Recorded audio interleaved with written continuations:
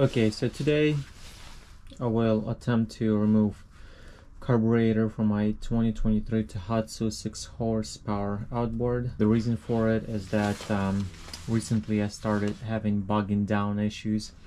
Whenever I would run at full throttle, the engine would bog down.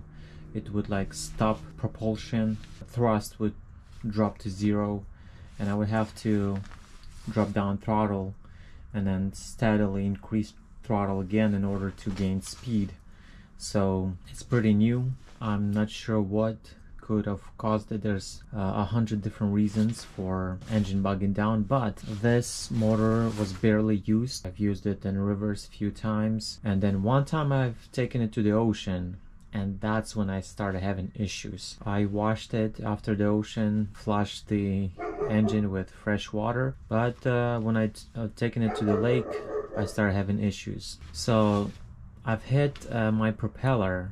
I've hit some rocks when I was going out to the ocean, and I thought that I spun the propeller. I changed to a new propeller, and then I've taken this motor to the river again, and again at high RPM I'm having these issues of engine bogging down whenever I would run at full throttle.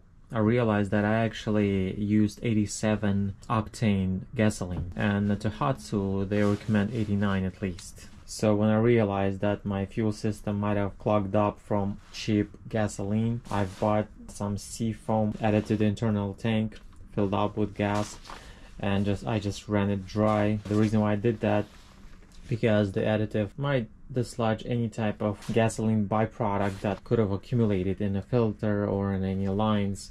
It will clear it up, but then it will still get stuck in a filter or possibly in a carburetor. So I decided to just run it through the system before I remove and clean my carburetor and before I change my gasoline filter. Okay, so first thing, we'll disconnect this fuel hose from the carburetor. Okay, and I'm just gonna push this thing down. Perfect. And then we're gonna remove these two big bolts. They're the main ones. They're holding up carburetor, and I'm gonna use 10mm socket. Use it. Okay.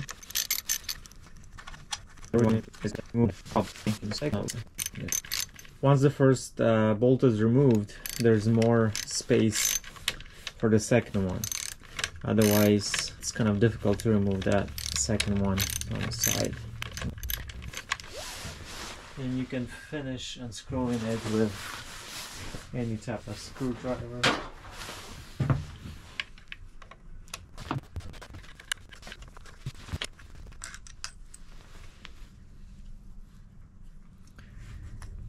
Okay, be careful with these, don't lose these.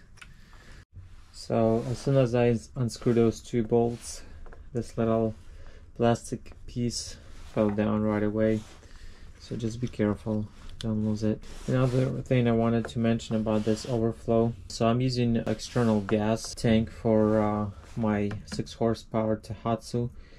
And whenever I would prime gasoline would start coming out from underneath. And let me show you. So it would start coming out from these. At first I wasn't sure if that's normal or not, but I guess it is. It's just an overflow of gasoline in case your carburetor gets overfilled with gasoline. Now, in order to remove this throttle piece, what you're gonna do, you're gonna turn your throttle like 3/4.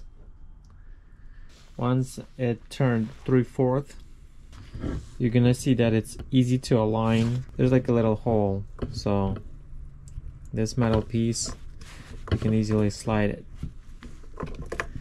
and basically you align it with that hole in the middle, and you just push it downward,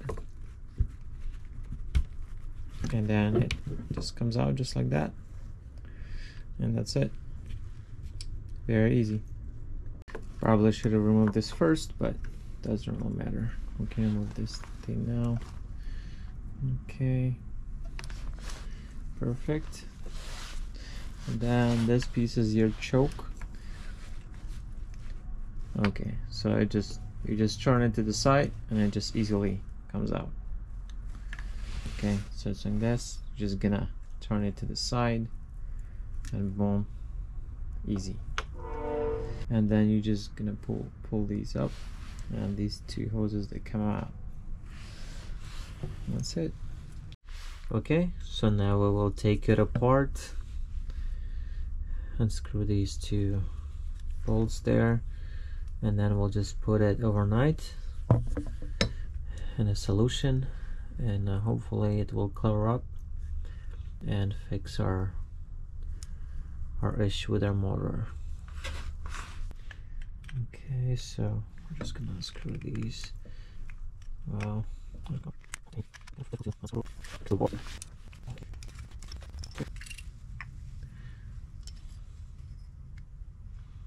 okay, so I'm just gonna remove all this rubber piece from here before I submerge it. Okay, and then let me see, what else can we remove on this piece also.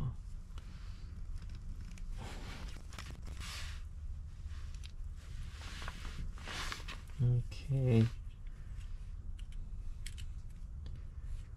and then I think that's pretty much it. Oh, this one also.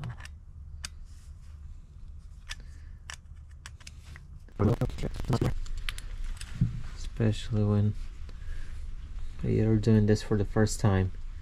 Okay, so a tiny one goes in the middle, and then the bigger piece goes in the back. Okay, now, so I bought both of these. I guess both can be used. I think I'm gonna use this one.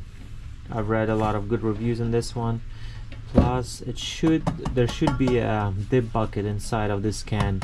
So I use sea foam to add to my internal gas tank, and to clean up the fuel system, fuel hoses, lines, carburetor, everything. And then I remove the carburetor, and I'm gonna soak and dip carburetor, and then I will change inline fuel filter, and hopefully it will solve the issue of my engine bogging down. So let's open this can together and see what's inside there. It's a little bit pricey, $40, but you know, you want to do whatever it takes to fix your engine. Oh, perfect, look at that. And there's your dip basket. Oh, nice. That's perfect. Alright, so I think I should be wearing gloves.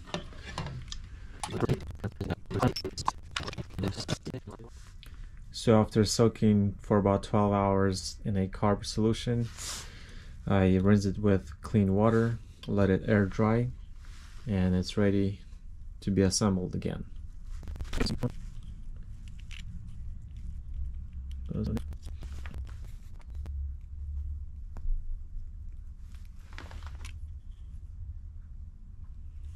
Okay,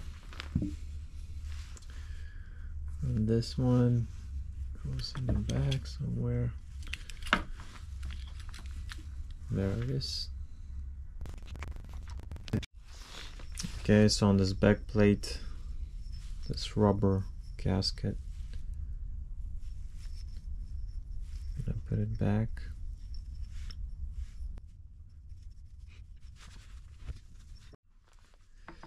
Okay, now when installing the back plate of the carburetor, there's potentially two ways of installing it. This way,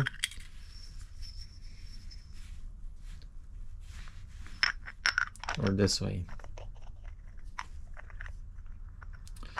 This way would be the wrong way. So just remember that this drain, the fuel drain, should be on the side of the fuel connector.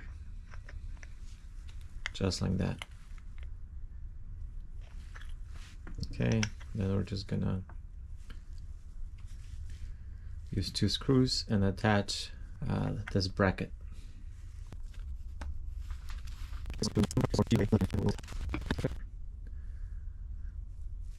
Just like this. This will go on top. Perfect. So now on this side you can see a little curvature right there. That's what we see in a carburetor. So just putting this downward, a little curvature, like, I don't know if you can see it, but right there on the corner. So just gonna need to align it with the curvature on this side. This is your throttle, just tilt it to the side, and that's it. Okay.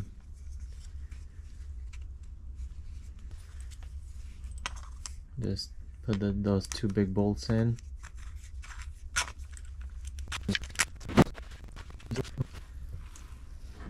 I'll just come out on the other end like that. Okay, so once you push those two bolts through, okay, you can just attach carburetor. Okay, just use a screwdriver.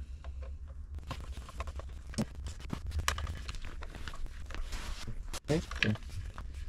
Then I'm just gonna use a 10mm socket to tighten it.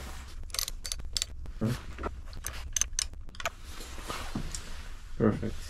That part is done. Now these two pieces. Okay, this part is done. So now we're gonna install throttle. So just remember, turn the throttle open 3/4 of the way. Okay, so we're gonna put inside the carb first, just like that, and then just like turn. And on the throttle side you will see that little hole in the middle. You just push it in there and up. That's it.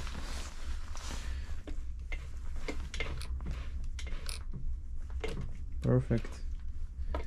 Yeah, it looks good there. Install this rubber piece back in.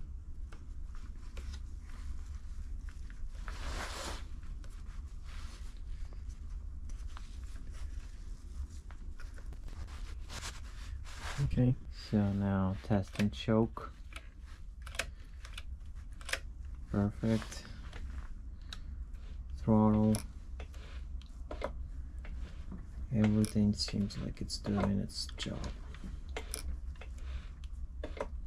Okay, so we will replace this fuel filter also, since I've taken out my carburetor. We're gonna remove this piece from here. I'm just gonna try to pull this thing off. Filter.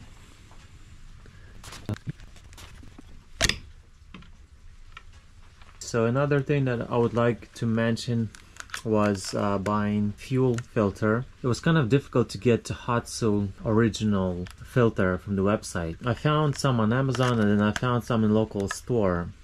Website said that this part number is compatible with Tohatsu, but as you could see, there's a difference. Original one is longer. It has a bigger container inside. Definitely this piece can hold more fuel than this one. Okay, so now carburetor is installed. Now we're gonna change a new fuel filter. I've bought this one off Amazon. It almost looks identical to the original one. We're just gonna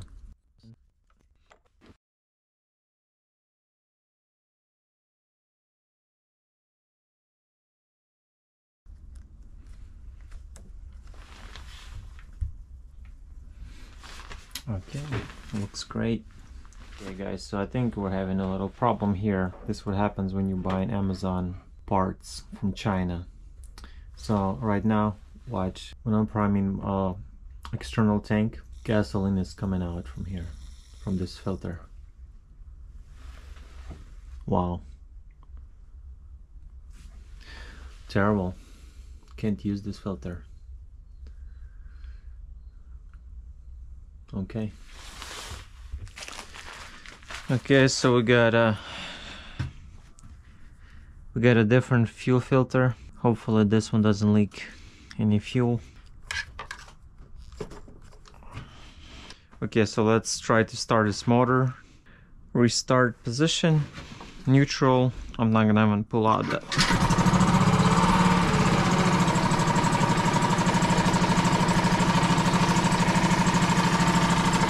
Okay, that's interesting. That was a quick start. We're gonna need to test it on water and see if that issue of bogging down engine get fixed or not.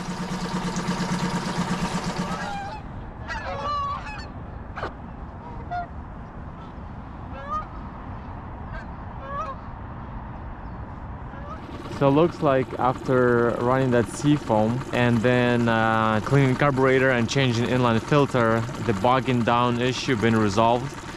I've been running at full throttle and it's running just as new. I'm very happy about it.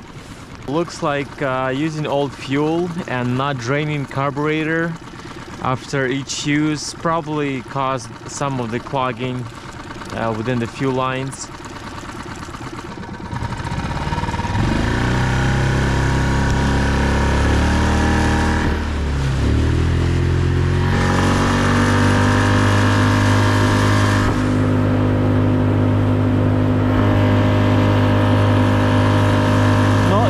Whatsoever, running just like new. So as you can see, no bogging down. Anytime I would run it at full throttle, the engine would just drop to zero, and then I had to turn down the throttle and restart it again in order for the motor to start propulsion. So now this is how this motor is running now.